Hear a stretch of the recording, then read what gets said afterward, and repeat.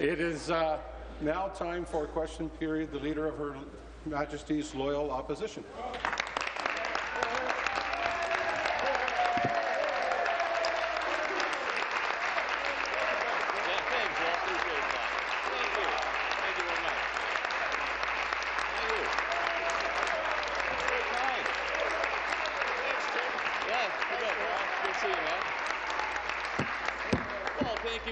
I guess you had a good weekend, too. I think we had a good weekend. It worked out all right. I'm not going to let them take my time, Speaker. My question for the Premier. Premier, we believe it's time to clear the decks, to get on with the big issues in the province. That's to create jobs, grow our economy, and get government spending within our means. We have a motion on bills that you and I talked about to clear them out of the way so we can focus on the big issues. If we do that, what bill are you bringing forward tomorrow to help create jobs in the province of Ontario? Thank you. Thank you very much, Mr. Speaker. And I am very pleased that the Leader of the Opposition has seen that it is possible for us to find some common ground to actually move forward on some legislation that we both agree on, Mr. Speaker. I'm very, very pleased, and I commend him for putting forward the motion, Mr. Speaker. It's very detailed. I know the House leaders are going to be talking about it. And, Mr. Speaker, I will suggest that some of the legislation, like the waste reduction legislation, is exactly the kind of economic, job-creating legislation that we need to work on together, Mr. Speaker. Supplementary? No. I think our concern is you're going to actually kill jobs and reduce innovation in our economy with that legislation. But nonetheless, I mean, here's the point. You know, these bills are prepared to move through the legislature with alacrity because we need to focus on jobs and the economy. And, Premier, you've made the case that your priorities for the legislative agenda are when teens can access tanning beds and rules around water heater salesmen. We support those bills. Let's get them through. But then you say, well, what is left of your legislative agenda? It's been 9 months of endless conversations, endless consultations. Ask you a direct question. We clear this stuff aside. We open up the session. Give me one bill that you're bringing forward tomorrow to actually get spending within its means or to create jobs. Where's the agenda? Be seated, please. Be seated, please. Thank you, Premier. Mr. Speaker, I'm not sure actually whether it's today or tomorrow, but the piece of legislation we're going to be bringing forward, as it happens, is to increase the employer health tax exemption, Mr. Speaker. And in fact, that piece of legislation would, what it would mean is that the exemption would increase from be increased from 400,000 to 450,000 starting January 1st, 2014, Mr. Speaker. And this would have a positive impact, and in fact, Mr. Speaker, would allow more than 60,000 employers across Ontario to have that break, Mr. Speaker, including 12,000 that would no longer pay the EHT. That provides space, allows them to hire more people, Mr. Speaker. That's a job-creating piece of legislation. I hope we'll have their support. Final supplementary. Well, you know, it's interesting. After 9 months, you went on a hand-holding exercise across the province, lots of consultations. But, Premier, it's time to get on with the job, and it's time for action, and it's time to focus on the big issues. You made the case throughout the summer that your top priorities were tanning bed legislation and legislation around water heater salesmen. We think that it's time to move those aside and focus on the big issues. We have a bill right now sitting in committee for an across-the-board wage freeze to make sure government spends within its means. We have a bill to get energy rates under control by stopping the wind turbines across the province of Ontario. We have a bill to get rid of the College of Trades so young people can actually get a good job in the trade. So if your cupboard is bare, will you move forward with our agenda and actually put people back to work, businesses back creating jobs, and our books back in balance in this great province of Ontario? Be seated, please. Be seated, please. Thank you. Premier. Very much, Mr. Speaker. Now, while I appreciate the Leader of the Opposition's newfound willingness to work with us on some pieces of legislation, what I need to say, Mr. Speaker, is that I don't think that protecting young people from getting cancer or protecting consumers, Mr. Speaker, I don't think those are trivial things. I think those are very important. At the same time, Mr. Speaker, we are taking action. There is a reverse trade mission happening right this morning, a global trade forum, Mr. Speaker, where people from around the globe are here looking at Ontario. We're making connections between those businesses, Mr. Speaker, and those relationships are going to create jobs. I understand that the the opposition, Mr. Speaker, doesn't value relationship. I would suggest, Mr. Speaker, the fact that we've been able to have conversations over the last few months means that we're actually going to be able to move some legislation through, Mr. Speaker. It's working.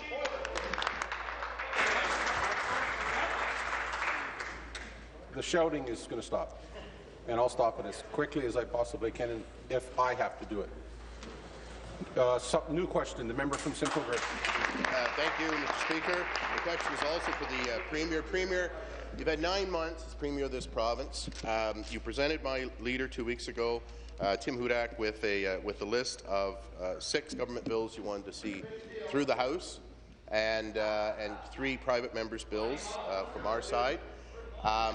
We're agreeing with you today through a programming motion. I should add that 90% of those bills aren't of your making. They're left over from Dalton McGuinty's government. They're housekeeping bills. They do nothing to help the over 500,000 women and men who woke up this morning without a job. So let's not have any more conversations, because that could go on for days. Let's get your commitment now to support our programming motion, clear the decks, and get on with talking about jobs and the economy. Be seated, please. Be seated, please. Premier.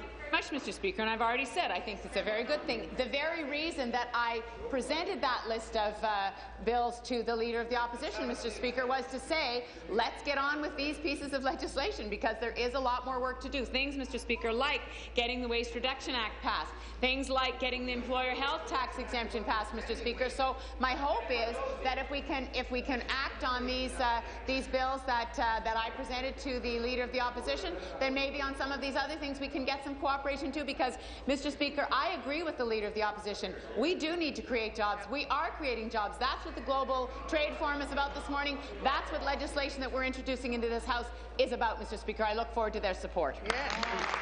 Supplementary. Premier, in spite of telling the media and the public that you've been trying to work with us and then blaming us for holding up the legislative agenda, nothing could be further from the truth. The only programming motion that you brought forward was in cahoots with the NDP. We were cut out of that. Order. I expect the same on all sides. Please finish. You've never had a conversation with us about speeding up the legislative agenda and getting on to talking about jobs and the economy. Never. So we took the initiative today to do it for you. So just say yes. Let's move forward. No more conversations. There's no tricks in the motion. It's been approved by the clerks. Just say yes. Stop it. Please, be seated, please. Be seated, please. Premier. Well, I look forward to the House leaders talking about the programming motion. I think it's a step in the right direction, Mr. Speaker. No matter what the member of the opposition says, Mr. Speaker, the fact is that we have found a way, because I have had a number of conversations with the Leader of the Opposition, because I presented the notion that somehow there might be a way of moving through some of these pieces of legislation where there was agreement. If they need to take credit for that, Mr. Speaker, so be it. The fact is, we're going to move these pieces of legislation through, and I'm very pleased that the Leader of the Opposition has taken me up on my offer, Mr. Speaker. Final supplementary. Premier, you know, the only one showing leadership around here is Tim Hudak and the Ontario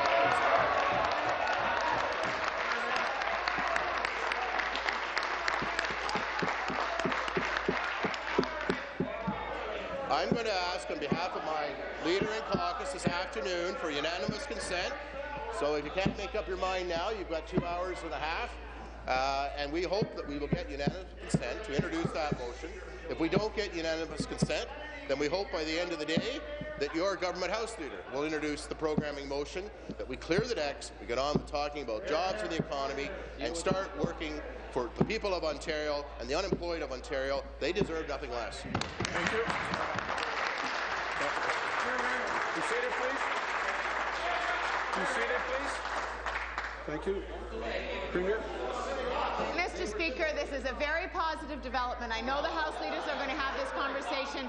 It's exactly what I think needs to happen. Is there needs to be a coming together on some of these things that are important, Mr. Speaker. Make no mistake, and the members of the opposition can diminish these pieces of legislation, but protecting young people from cancer, protecting consumers, Mr. Speaker, against fraud, those are very, very important initiatives. And I hope that given this exchange that we will see, Mr. Speaker, that the opposition will work with us on things like the employer health tax exemption, Mr. Speaker, which is a direct job creator, and I look forward to their support, Mr. Speaker. Thank you. New question. The third party. Thank you, Speaker. Can my question is to the Premier. Can the Premier tell us what her priorities are for the legislative session? Premier. Thank you very much, Mr. Speaker. Well, I think the leader of the third party knows that we are right now in the throes of implementing many of the priorities that we put forward in the budget, Mr. Speaker. We identified priorities and we worked with the leader of the third party and with the third party to make sure that we put those pieces in place. We had already identified investment in home care, Mr. Speaker. We had already identified investment in infrastructure. That is the kind of strategy, Mr. Speaker, investment in people, investment in infrastructure, investment in and support of businesses that will create jobs. That's what the Global Trade Forum is about this morning, Mr. Speaker, connecting our businesses with businesses overseas, expanding our export capacity, and creating jobs here in Ontario. That's our priority, Mr. Speaker, and that's what we're working on. Thank you. Supplementary. Speaker, families have made it clear to us that they want to see results that create jobs, that improve health care, and make everyday life more affordable for them. We want to deliver those results for them, Speaker. Now, this morning, the Conservatives put forward their priorities for the session, including a bill that will help one single company out of their obligations to their employees. Now, it's clear that their priority is delivering results for Alice Dawn. Can the Premier tell us what her priority is? Premier.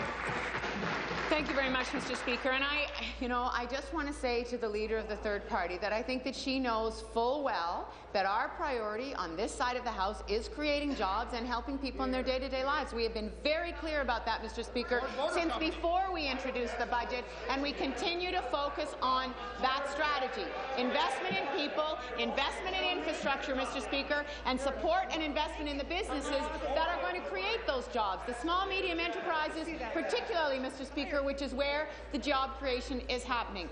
On the piece of legislation that the leader of the third party is talking about, there is a situation that arose in the 1950s, Mr. Speaker. It is an anomalous situation, and it's something that we believe needs to be addressed. Well, Speaker, the people who make Ontario work every day sent us here to work hard for them, not for well-connected Liberal and Tory lobbyists who are working overtime to get legislation passed that will help exactly one single company. They have a pretty simple question for their Premier. Is her priority delivering results for them, or working with the Conservatives to deliver results for Alice Dawn? Thank you very much, Mr. Speaker. And again, I think the leader of the third party knows full well that it is my responsibility and my intention and my objective to deliver results for the people of Ontario across this province, Mr. Speaker. And that means that we are working with Labour. We are working with business. It means that driving a wedge between Labour and business and somehow suggesting that to work with business in any capacity somehow does not work in the best interest of people in the province, that's just not the case, Mr. Speaker. Businesses create jobs. Jobs are what people in this province need, Mr. Speaker. So we're going to continue to work with business, with the Labour sector, in partnership so that we can create the jobs the people around this province, all over the province, need, Mr. Speaker. New question. Thank you, Speaker. My next question is also for the Premier. People are looking for results that help them, not just well-connected insiders. Hector lives in Brampton, and like many drivers, he's tired of paying some of the highest auto insurance premiums in Canada. He's retired. He hasn't had a claim in 15 years. He hasn't bought a new car, but this year he saw his insurance go from $1,350 to $1,700. That's more than a 20% increase, Speaker. What does the Premier have to say to drivers like Hector who are seeing their premiums go up rather than down? Premier. Well, Mr. Speaker, I would say to Hector and I would say to people in constituencies around the province that over a year ago, Mr. Speaker, I identified auto insurance as an issue, something that needed to be addressed. I held a roundtable in my own riding. I had experts come and we talked about the issues of geography associated with auto insurance rates, Mr. Speaker. I talked about it during my leadership, and Mr. Speaker, it is included in our budget, and we are tackling that change. We know that auto insurance rates need to come down, and we need to take costs out of the system in order for that to happen. The Leader of the Third Party suggests that somehow that can happen overnight, that those changes can be immediate. That is just not the case, Mr. Speaker. We are working with the industry, and the Leader of the Third Party knows that our target is a 15% reduction, and we will make that happen, Mr. Speaker. Thank you. Supplementary. Speaker, Avtar also lives in Brampton. This year he watched as his premiums increased by nearly $400, up to $4,400 a year. Now that's an increase of 10%. Avtar doesn't have any new claims, Speaker, and he's driving the same car this year as he was driving last year. At the same time as the Premier is helping insurance companies maintain generous, guaranteed profits, she's leaving drivers like Avtar paying more. Is the Premier going to make sure that drivers like Avtar actually see some relief? Thank you very much, Mr. Speaker. And we have made a commitment that we are targeting a 15% reduction, average reduction, across the province, Mr. Speaker. And again, I think the Leader of the Third Party knows that it is not immediate. And as my colleague says here, it is not. There's no silver bullet on this. We have to remove costs from the system. We have to work with the industry, because the fraud, the task force recommendations on fraud reduction, Mr. Speaker, are fundamental to getting at why the costs are going up. So we're going to work with the industry. We're going to remove those costs, and we have targeted a 15% average reduction across the province. That is what we will deliver, Mr. Speaker. Final supplementary. Seems to me this government already removed $2 billion of costs annually in the last couple of years for insurance companies, Speaker, and they're not passing it on to drivers. Here's what people see. When it comes to protecting the profits of insurance companies, the government is ready to work very, very hard. But when it comes to delivering results for well-connected insiders, the government is also ready to work hard. But when it comes to delivering results for everyday people, the government is dragging its feet. When is this Premier going to make delivering results for people like Avtar and Hector a priority for a change? Thank you. Thank you very much, Mr. Speaker. Well, the interests of the people that the Leader of the Third Party is talking about are our priority, Mr. Speaker, as are the people, as they are for the people of the province, all of the people of the province who are burdened by some of these costs. I understand that. In fact, in 2012, auto insurance rates on average went down by about 0.03%, Mr. Speaker, and I know that's not a huge amount, but that is movement in the right direction. And remember, we are talking about average decreases, Mr. Speaker, and that is our target, is to reduce, on average, auto insurance rates by 15%. Since 2003, Mr. Speaker, because there have been many changes made, the rates have moved at a slower pace than inflation. So the rates have not increased as quickly as they did prior to that. We will continue to work with the industry. It is absolutely our intention to reduce rates by 15% on average, Mr. Speaker. That's the target. That's what we will aim for. Okay, new question. The member from Nipissing. Speaker, my question this morning is for the Premier. Good morning, Premier. You've been on the job now for 9 months, yet Ontario's economy is only staggering along. You'd think that a new Premier would want to put forward some concrete suggestions to get the 600,000 men and women who woke up this morning without a job back to work. But so far, Speaker, we've seen nothing. Nothing to create new jobs, nothing to give confidence to investors, nothing to put a lid on skyrocketing energy prices that send businesses fleeing from our province. Premier, a show about nothing may work as a TV sitcom, but it's a lousy way to run this province. Where's your jobs and economy plan? Thank you. Well, Mr. Speaker, I wish the member opposite had been at Ford in Oakville last week, Mr. Speaker, when we announced a $70.9 million investment, Mr. Speaker, that will protect 2,800 auto sector jobs, and in fact, Mr. Speaker, will allow Ford the flexibility to be able to compete globally. That is the point of that investment. Ford is investing $700 million. We're putting in $70.9 million. The federal government is putting in the same, Mr. Speaker. So that kind of support is part of our strategy. And it's the investment in people, it's the investment in infrastructure, and it's a support for businesses like Ford that is going to create jobs, it's going to protect jobs, and it's going to allow Ontario to continue to recover better than most jurisdictions in North America, Mr. Speaker. Supplementary. Thank you. Back to the Premier. Canada's corporations are sitting on $500 billion in reserves. Much of that is here in Ontario, where your high taxes, high energy rates, and strangling red tape are forcing these companies to sit on that money. They're not investing in Ontario because business likes certainty. They're not investing in Ontario because they continue to hear you say one thing, but always do the opposite. They know that our deficit is larger than every other province's combined. They see that you have no plan to rein in spending, no plan to create jobs, and no plan to change the course that's dragging Ontario down. Premier, isn't it clear that your tired team has run out of gas, run out of ideas, and run out of time?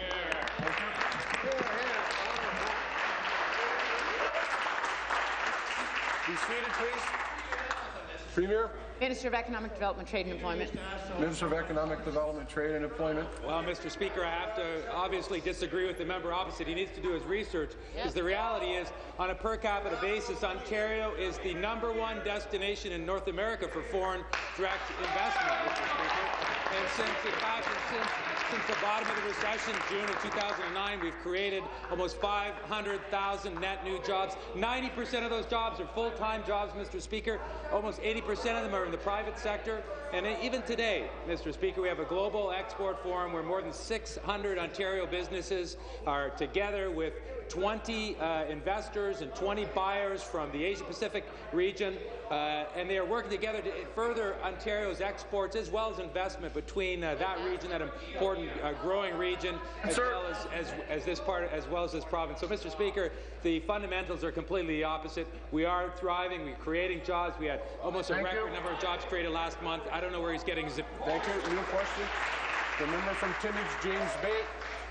Yeah, my question is to the Premier. Premier, last August, you had said to the media that you thought it was right and that the members of the Justice Committee should be allowed to ask questions in regards to the motivation of why Liberal staffers sent emails saying that they were going to try to interfere with the Speaker.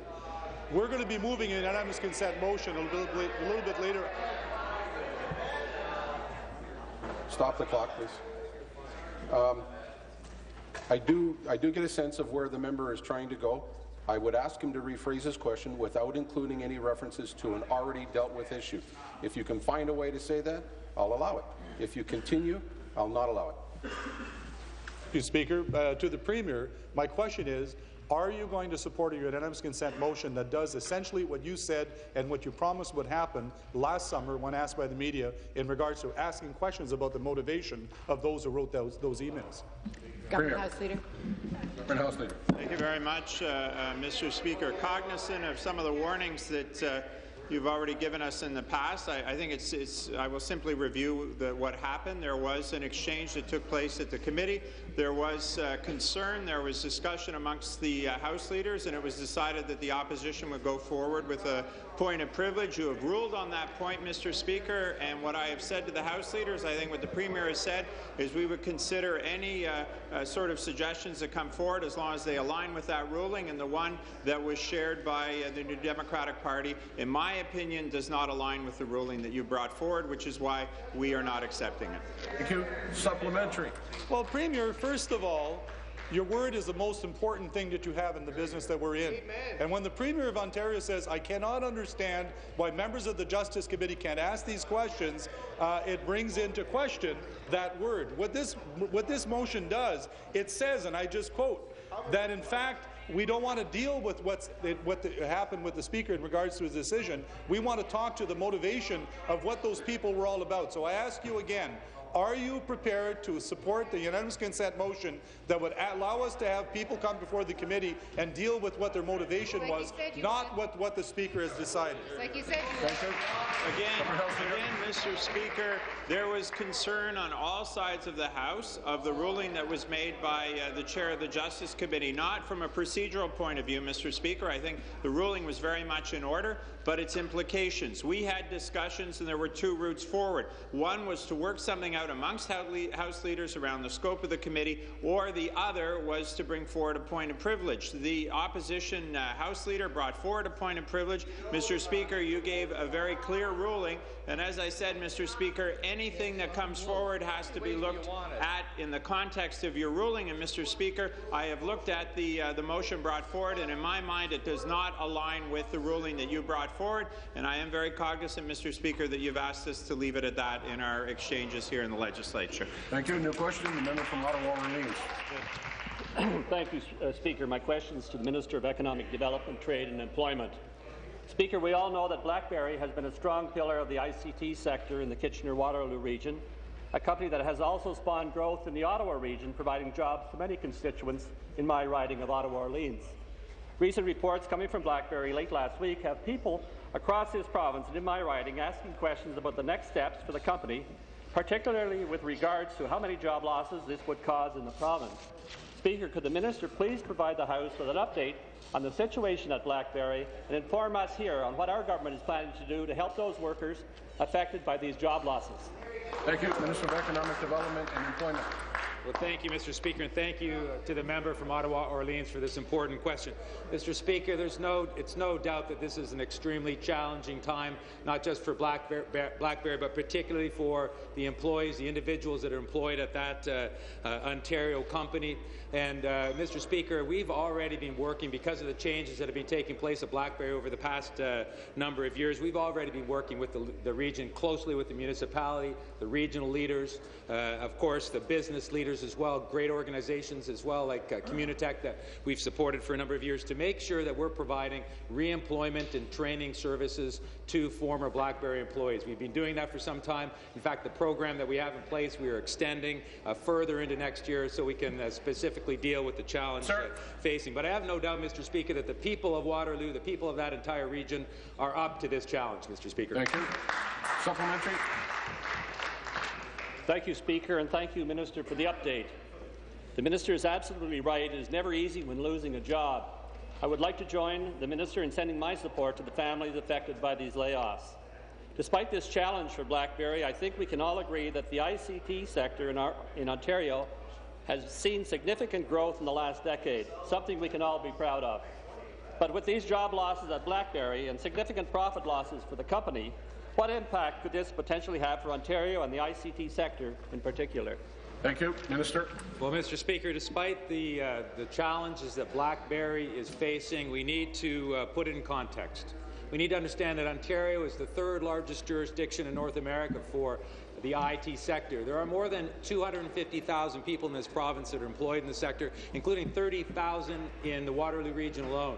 Mr. Speaker, there are great opportunities. There are almost 1,000 firms in the Waterloo region that are involved in the tech sector. No doubt BlackBerry is an important pillar of that, and it was an important part of building the ecosystem that exists in that region. But to give you an example, there are 1,000 tech jobs which are currently unfilled in the Waterloo region alone today. So, Mr. Speaker, we're confident that a lot of the employees that will unfortunately be laid off from BlackBerry will find opportunity within the region, within the sector, a sector that, by the way, contributes $30 billion to the province of Ontario, 5% of our GDP, and as I mentioned, 250,000 Ontarians involved. Thank you. New question. The member from Etobicoke Lakeshore.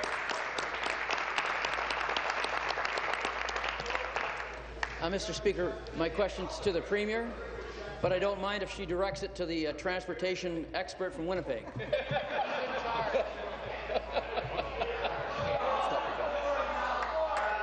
Order.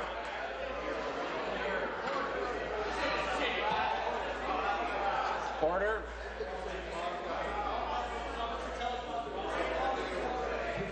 I want to take this time to remind the member and all members that we always refer to each other as either from their riding or their title, nothing else.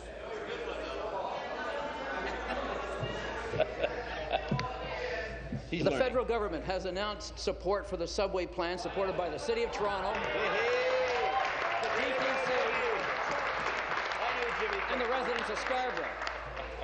My question, Premier, is when will the Liberal government quit playing politics with this issue and support the subway supported by everybody else?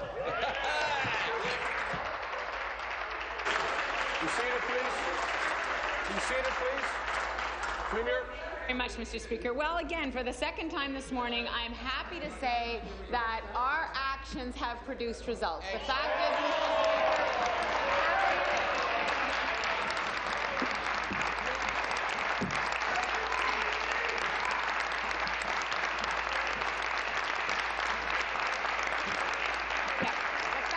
Mr. Speaker, $1.4 billion on the table, being committed to building a subway in Scarborough, Mr. Speaker, has meant that the federal government has come forward and has stepped up. So that's a very good thing. What I hope, Mr. Speaker, what I hope is that this means that now the federal government will understand that not only is it important to build transit in the City of Toronto, but in Brampton and in Oshawa and in York Region, Mr. Speaker, across the whole region in a systematic, not an ad hoc way. We need that partnership, Mr. Speaker.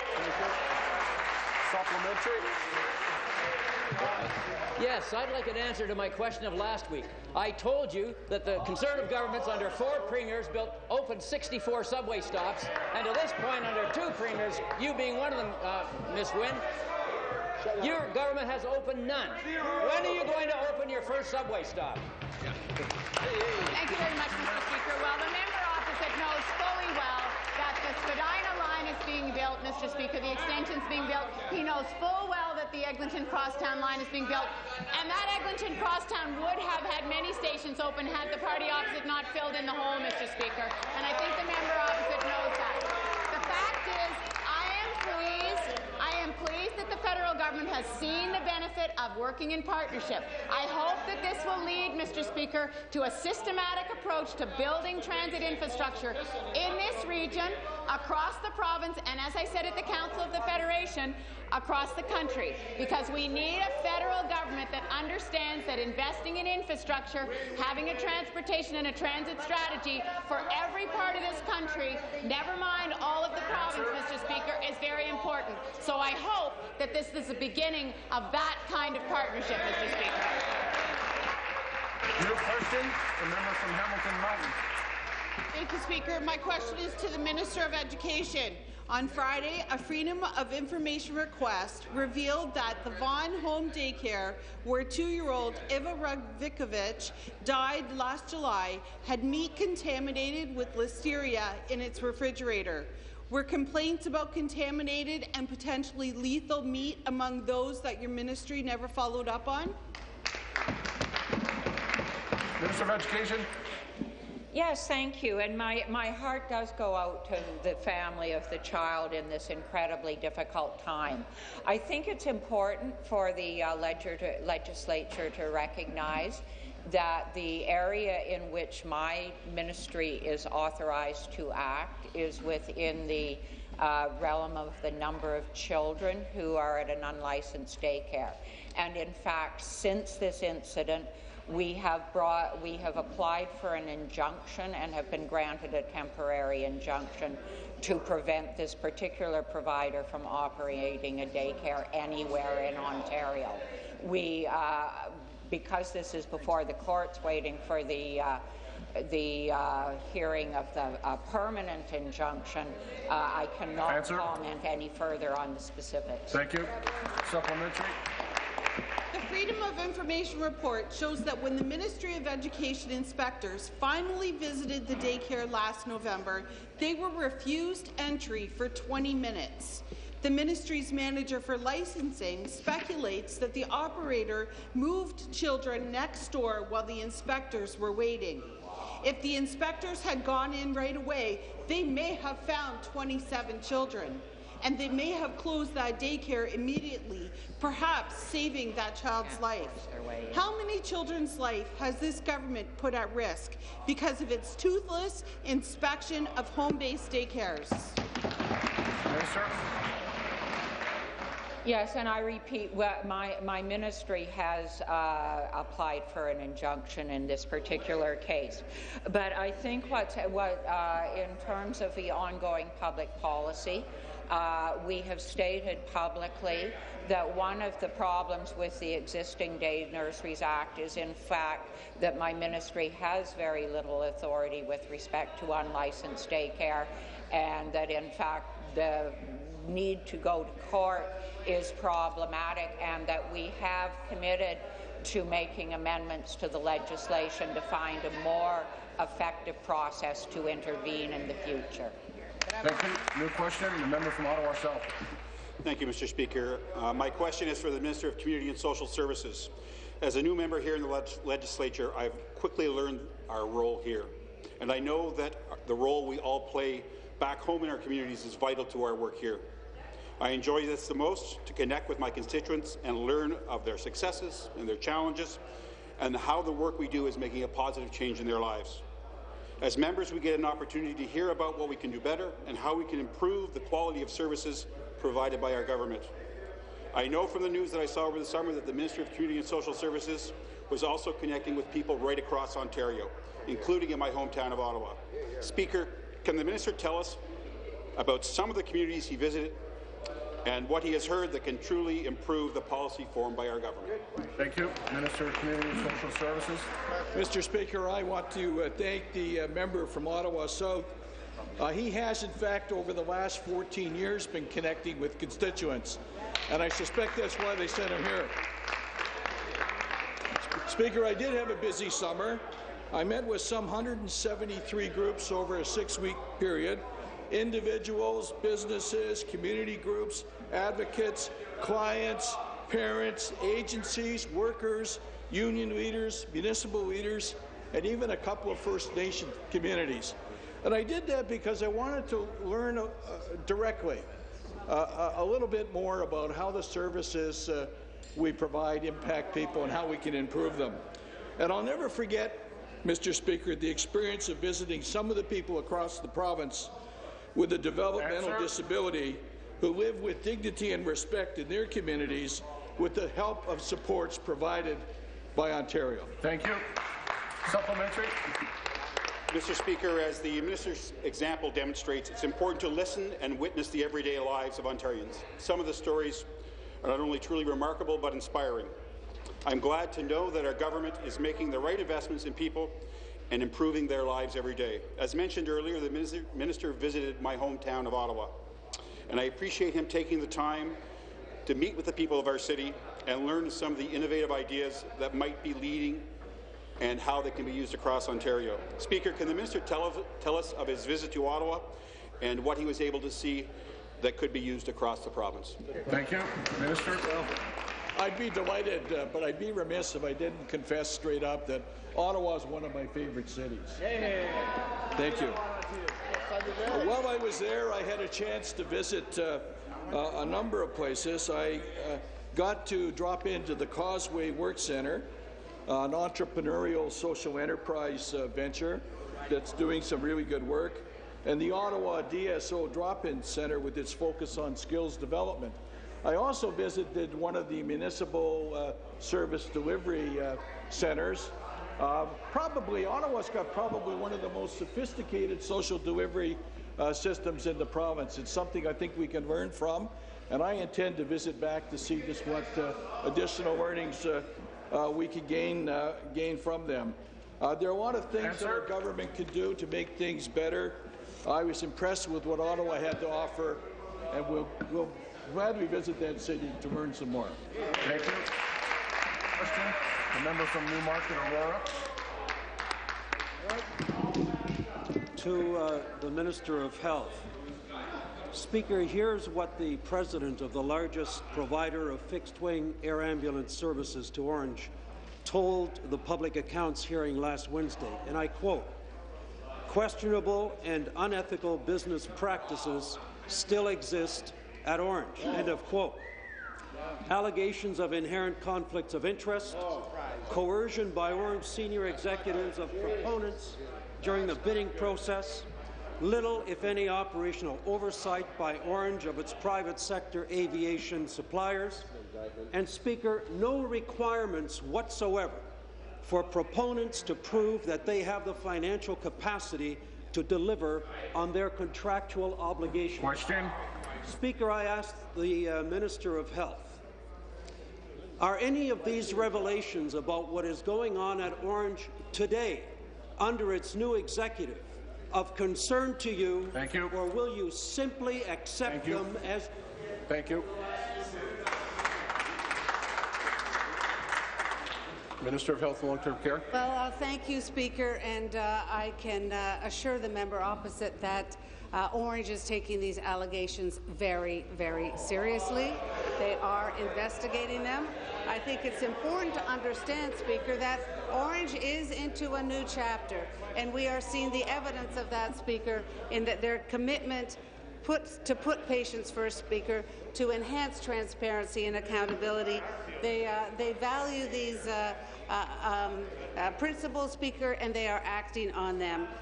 Speaker, I think it's important to acknowledge that our frontline staff at Orange put their lives at risk every single day, making sure that people get the care they need when patients need to be transported. Speaker, the people at Orange are there.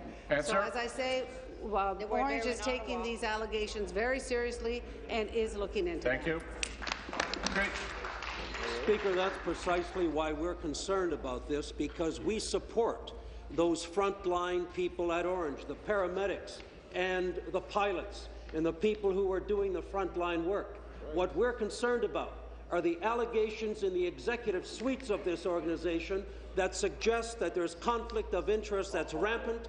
We're told by Mr. Rick Horwath, the president of Air Bravo, that the president and CEO is fully aware.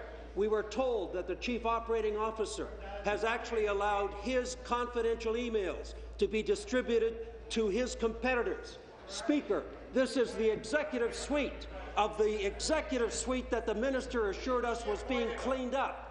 We want to know, will she order an independent investigation of what is going on in the executive suites at Orange? Will she confirm that for us today? Thank you.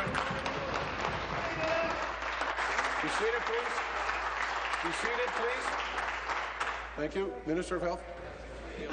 Speaker, as everyone in this House knows, there is new leadership in place at Orange. They have impeccable credentials, and they are working very hard to ensure that patients who need Orange get the care they need. Speaker, I'm not the only one who thinks that Dr. McCallum is, in fact, an excellent leader. I have a quote here. I think that Mr. McCallum, or Dr. McCallum, brings a brand new perspective to openness and transparency. Precisely. Order. That quote is from Frank Cleese on March 20th, 2013. So I know the member opposite has a great deal of respect for Dr. McCallum. Let's let him do his work. Thank you. Your question? Leader of the third party. Thank you, Speaker. My question is to the Minister of Energy. This government has got its wires crossed when it comes to the power needs of the Northwest. Last week, the Minister of Energy sent some very mixed signals to the people of Thunder Bay. He said, and I quote, "Any future generating plant in Thunder Bay will be used 6 hours per year," unquote. Is this government looking for fresh excuses not to honour its commitment to convert the Thunder Bay generating station to gas, or is the minister ready to admit that he got his facts wrong? Minister of Energy. Mr. Speaker, I'm happy to speak to this issue again. First of all, I want to say that already there is a conversion underway, and the Atikokan plant will be available next year for 200 megawatts.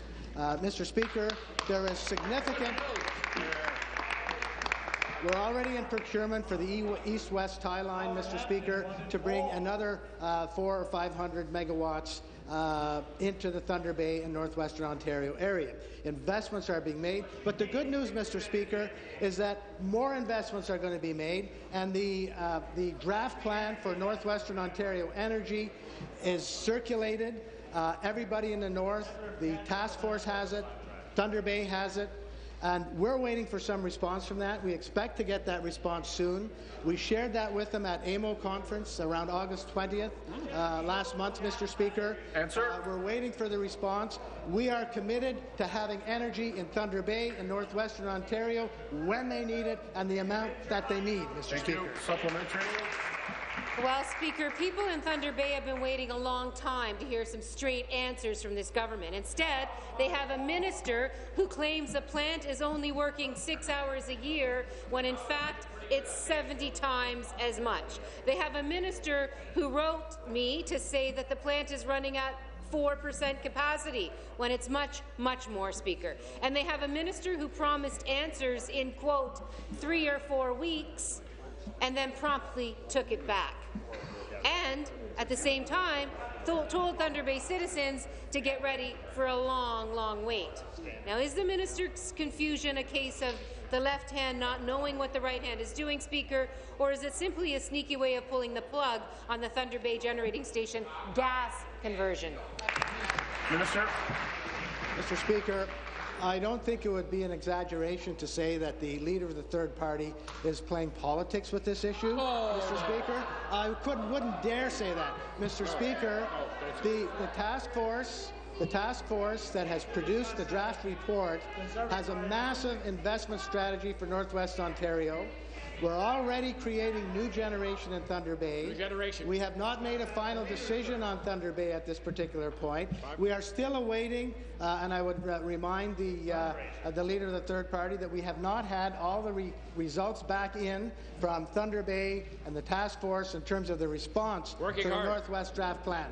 It is an extensive promise of investment. We're doing it. We're going to continue to do it. And Thunder Bay has nothing to fear about the reliability of their electricity, Mr. Yeah, exactly. Your question, the member from Glengarry, Prescott Russell. Thank you, Speaker. My question is to the Minister of Training, Colleges and Universities. Hard-working minister. He's very hard-working. Speaker, there are many youth in my riding of Glengarry, Prescott Russell with skills and knowledge wanting to contribute to Ontario's workforce. Yet with the youth unemployment rate at 9% higher than Ontario's overall average, unfortunately many of these talented young individuals struggle to find good opportunities for employment. This is very challenging not only to the youth but also to their parents and to their families involved. And I'm also concerned that there needs to be supports in place to help the youth in these situations. Speaker, through you to the Minister, what is this government doing to ensure that our young people have access to good jobs and opportunities to gain workplace experience? Good question. Very good question. Thank you, Minister of Training, College, University. Thank you, Mr. Speaker. Not only do I agree with the member on the importance of this question, I've got to admit he's got a very good selection in ties. I think we're completely matching today, which means we're one and the same when it comes to this issue. Mr. Speaker, ensuring our young people have opportunities in our economy is a top priority for our government. That's why we created the Youth Employment Fund, to offer young people an opportunity to gain some real work experience, learn work skills while earning an income. I'm very pleased, Mr. Speaker, to share with Ontario youth that applications for this exciting program are now available across the province. The Youth Employment Fund will help to provide access to much-needed workplace experience for 25,000 young people across Ontario. Through this fund, we're also making a special effort to help youth facing barriers, including Aboriginal, rural and northern youth, youth with disabilities, newcomers and visible minorities, and youth leaving care or on social assistance. Mr. Speaker, 25,000 young people are going to get an opportunity because of this. Thank you, Speaker, and thank you, Minister. It's good to hear that the Youth Employment Fund will be helpful to thousands of youth across the province. And I'm reassured that we're making a special effort to assist youth that face different barriers when trying to find good jobs and workplace experience, especially in small towns and rural communities like I have in my riding of Glengarry, Prescott and Russell. Speaker, I've heard that the proposed federal changes to training funding may impact some of these programs that target youth that face greater barriers. As our government steps up our efforts to help these youth find work, it would be unfortunate if the federal government is taking measures that could harm those efforts. Speaker, can the Minister of Training, Colleges and Universities please advise if these federal funding changes will hurt those youth who need these programs the most? Question. Thank you. Minister. Thank you, Mr. Speaker. I wish I could say otherwise, but the fact is the member does have reason to be concerned. Actually, all of us have reason to be concerned. The federal government plans to cut 60% of the funding that goes to the labour market agreement, which funds programs that, among other things, target youth with greater needs. This is how they intend to fund their Canada Jobs Grant program. On top of that, they're demanding that the provinces match that amount. That could mean a $232 million hit to programs that target Aboriginal and rural youth, literacy and basic skills programs that target at-risk youth, among others. We believe this is a counterproductive approach, and we urge the federal government to rethink this course of action. I also encourage all members, service providers across the province, and all Ontarians to contact their local MPs and join me and this government in urging the federal government to work with the provinces to find a better way to fund their new program. Thank you, Mr. Speaker. New question, the member from Huron-Bruce. Thank you very much, Mr. Speaker. My question today is for the Minister of Energy. The Auditor General's report, the Fraser report, and now last week's C.D. Howe report all have one thing in common, and they all have denounced your government's green energy plan, Minister. In fact, C.D. Howe Institute said the Ontario power sector today has an oversupply, rising prices to final consumers, as well as volatile and contradictory policies. Ontario's approach to power sector investment and planning is inefficient, expensive, and unsustainable.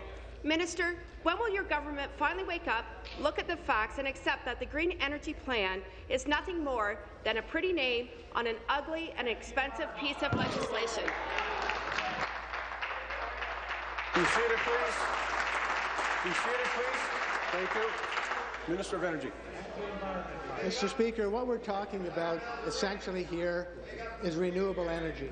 And Mr. Speaker, there are other people who want to speak about renewable energy as well. For example, the Minister of External Affairs for Canada, John Baird. Oh, yeah. He was down in Washington, Mr. Speaker, and because he was sensitive about President Obama's impression of the federal government in terms of carbon footprint, he was very, very quick to point out that Canada has the best record in North America of eliminating coal-burning generation, Mr. Speaker.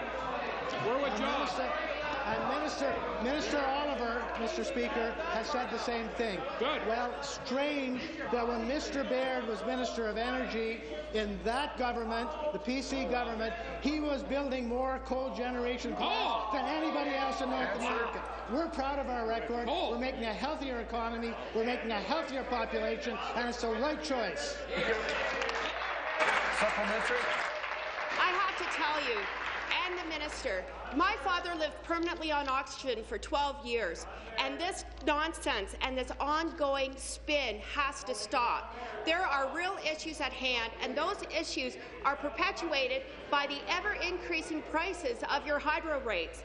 The C.D. Howe report revealed that provisions of the Green Energy Act and a whopping 66 ministerial directives have overridden your long-term energy plan, and that means rising prices for consumers and more instability for business and investors and our ratepayers, as I said. This project, your project, also is reported to say or generate over $370 million per year for ratepayers so that they have to pay for your expensive green energy failed scheme. Minister, the C.D. Howe report urges you to hit the pause button now. Will you face the music and commit today that doing the right thing is ending this scheme once and for all? Minister. Mr. Speaker, there's only 4% or less of green energy in the grid at the present time. If there's pressure on prices, Mr. Speaker, it's because for 10 years the Progressive Conservative government made no investment in the energy sector. They had declining megawatts, they had declining transmission, Mr. Speaker. This government had to build an energy system almost from scratch. We've created 13,000 megawatts, Mr. Speaker. We've improved over 7,500 kilometres of transmission, Mr. Speaker. And that is rate-based. That goes on the rate base. It pushed the rates up. Thanks to them, we have taken some steps to mitigate, Mr. Speaker. The clean energy benefit is reducing 10% off the electricity bills for families, small businesses. They should take the blame for rising prices because we had to build a system from scratch. Thank you. No question. The member from Windsor-Tecumseh. Thank you, Mr. Speaker. My question is to the Premier this morning. Good morning, Premier. When the government shut down the slots at Windsor Raceway, which led to the collapse of the local harness racing industry in Windsor and Essex County, and the loss of 2,000 jobs in my community, the justification, Premier, was that those who gambled at the track would gravitate to Caesars and do their gaming at Caesars in downtown Windsor. By now, Premier, you must have had time to crunch the numbers. Did the experiment work? How much additional revenue has been realized at Caesars since the slots at the track were shut down and so many people, 2,000 people, were left without good-paying jobs in my community? Minister, Premier. Thank you very much, Mr. Speaker. And I know the member opposite is asking a question in the context of the issues around the horse racing industry, Mr. Speaker, and the changes that were made. I am very pleased, Mr. Speaker, for example, that the Lakeshore Group has been given 4 race dates, Mr. Speaker, and I know that he will be happy about that because it's very close to his community, Mr. Speaker. $180 million we've put into the system, Mr. Speaker, to guarantee a transition. I am awaiting the report from the panel, Mr. Speaker, with a 5-year strategy. We want the horse racing industry to be sustainable, Mr. Speaker. It was not transparent. It was not clear how the funding was working, Mr. Speaker, and we had many opportunities for input on that. We made a decision. The Drummond report put forward a suggestion. We made that decision. But, Mr. Speaker, we have made it clear that we want to have a sustainable horse racing industry in Ontario, and we're well on track to do that. Thank you. Supplementary. Nice try, Premier. Thank you for those 4 extra dates in Leamington, by the way. The member from Essex and myself were there yesterday to show support. No one from your government or the official opposition were, but we were. Now, prior to this ill-fated decision to close the slots at Windsor Raceway, the government was bringing in an estimated $8 million in clear profit. $8 million, Premier, is nothing to sneeze at. Now, there's no shame in admitting you made a mistake, Premier. No shame whatsoever. Will this government reopen the slots at Windsor Raceway, breathe new life back into the provincial harness racing industry, get those 2,000 people back to work, and demonstrate to the people in this province, Premier, when you say it, you mean it. When you stand up, as you did so repeatedly this morning, and said that jobs are a priority to your government. Mr. Speaker, and that's why we want the horse racing industry to be sustainable. I'm really glad that the member opposite was at Lakeshore. It's his community. I'm glad that he was there, Mr. Speaker, but I'm also glad that it's our commitment to the horse racing industry that's allowing this transition to happen, Mr. Speaker. And I will be the first to say, Mr. Speaker, that my predecessor recognized that Cupping your hand as a microphone and yelling is not really what I like to see here. Trust me, you don't even need your hands. I can hear you anyway. Finish, please. First to admit, Mr. Speaker, that my predecessor stepped back from that initial decision and said we have to put in place a sustainable industry, that just removing the money that was in the system, Mr. Speaker, even though the system wasn't transparent, it was very fractious, there needed to be a change. We've acknowledged we need a 5-year strategy that integrates, and that's what we're doing, Mr. Speaker. The member from Ajax Pickering. Thank you, Mr. Speaker. My question is for the Minister of Energy. Speaker, we have been hearing news lately regarding nuclear safety, particularly with respect to the ongoing situation in Japan. Of course, this stems from March of 2011, when a magnitude 9.0 earthquake off the coast of Japan generated a 15-meter tsunami towards the Fukushima Daiichi nuclear power plant. This tsunami caused a nuclear meltdown and the subsequent release of radioactive materials, and the issue has recently resurfaced in the news with fresh leaks and concerns over the radioactivity of the region's fish, livestock, and agricultural raised. Speaker, through you to the Minister. Can you please explain the protections of the government has been installed to prevent such future occasions? Thank you. Minister of Energy. Mr. Speaker, I thank the member for the question, and he certainly is right to show some concern in the sense that he represents nuclear host communities. The health and safety of Ontarians is certainly our top priority. In the wake of the Fukushima accident, the Canadian Nuclear Safety Commission established a task force to evaluate the implications of the nuclear event in Japan. The report concluded that Canadian nuclear power plants are safe and robust and have a strong design relying on multiple layers of defense. They also confirmed that the design of our CANDU reactors safeguards against any incidents arising from external events such as earthquakes. Ontario strives for continuous improvement from lessons learned from that report, and Ontario Power Generation and Bruce Power have taken numerous measures to enhance the safety of our nuclear facilities. Thank you, Mr. Speaker. Thank you. Supplementary. Thank you. It's reassuring to know that Ontario has been taking very adequate steps towards this ensurement of the safety of our nuclear reactors from events like the natural disasters. While Ontario is not particularly prone to earthquakes, I feel it is important that the government prepare for all possible eventualities when dealing with critical infrastructure like nuclear plants. I also know from reading various news reports that another danger concerning nuclear reactors is related to their security. While the threat to security is very low, it nevertheless raises the question whether we are prepared for such an event or not. Mr. Speaker, can the minister tell me if we have precautions in place for such an event? Thank you. Thank you. Minister. Mr. Speaker, again, I compliment the member for his responsibility on this particular issue. Nuclear safety and security are top priorities for the government and Ontario's nuclear operators, Mr. Speaker. You'll be pleased to learn that the Bruce Power site received the highest possible security grade from the Canadian Nuclear Safety Commission.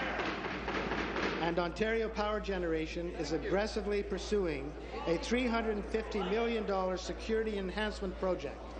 95% of the enhancement program is completed, and the remaining 5% is on track for completion by the end of this year. OPG and Bruce Power continue to ensure that enhanced security arrangements and contingency plans are in place at their nuclear facilities. Mr. Speaker, ongoing review of safety at these facilities will continue even after the current security enhancement project has been completed. I can tell you that if you speak to the management, senior management of both of these facilities, Mr. Speaker. Thank you. New question, the member from Leeds Grenville. Mr. Speaker. My question is back to the Premier. Premier, we started question period today with two lead questions, one from my leader, Tim Hudak, and the other from my House Leader, Jim Wilson. It's very clear, Premier. There's 500,000 Ontarians that are out of work right now. They need us to clear the decks and put forward some legislation that's going to create jobs in this province. My House Leader today is going to table a unanimous consent motion this afternoon. My question is very simple, Premier. Are you going to support it? Yes or no? Government House Leader. Mr. Speaker, we appreciate at this side of the House the new enthusiasm on the part of the Progressive Conservative Party. But the fact of the matter, Mr. Speaker, is we found ourselves in this position, Mr. Speaker, because for the last year or so it's been the Progressive Conservative Party who's been dragging their feet on every single bill that's brought forward. Mr. Speaker, Bill 14, non-profit housing co-ops. While I might not necessarily be able to identify the individual who is using unparliamentary language, I am disappointed to hear it. And I would recommend very strongly, without me absolutely knowing for sure of who to withdraw, might want to stand up and withdraw on their own. Thank you. Oh, there were two of them. I got two for the price of one. I'm happy. Lock them up.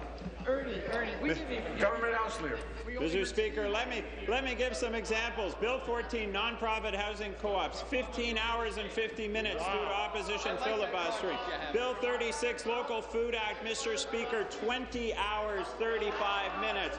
Bill 55, stronger protection for Ontario consumers, 18 hours, 39 minutes. Mr. Speaker, it's been this party that's been filibustering for the last year. We welcome their views. Thank you. I'm at any time, the Speaker has a prerogative to remove somebody. It doesn't mean just at the end of question period. It could be at the end of question period. It could be at the end of the day. So I would ask the two members that seem to want to still yell, cool it. You have 10 seconds. Mr. Speaker, we welcome their enthusiasm, but the fact of the matter is, Mr. Speaker, we will have discussion amongst House leaders, and I wish they had some of this impatience last. That was your 10. The member from Timmins, James Bay, on a point of order. Mr. Speaker, I seek unanimous consent to expand the scope of the Standing Committee on Justice to allow for questions related to the motivation and intent of the Liberal Party staff and former staff of the Office of the Premier in regards to the meetings with the Speaker and the Speakers of a prima facie case of privilege, and that this expanded scope shall not include the Speaker's confidential discussions. The member from Timmins, I do have to do things properly, so let me at least get the one part done. The member from Timmins, James Bay, has asked for unanimous consent to put forward a resolution, a motion, sorry. Do I hear unanimous consent? I heard a no. It is, there are no deferred votes. This House therefore stands recessed until 1 p.m. this afternoon.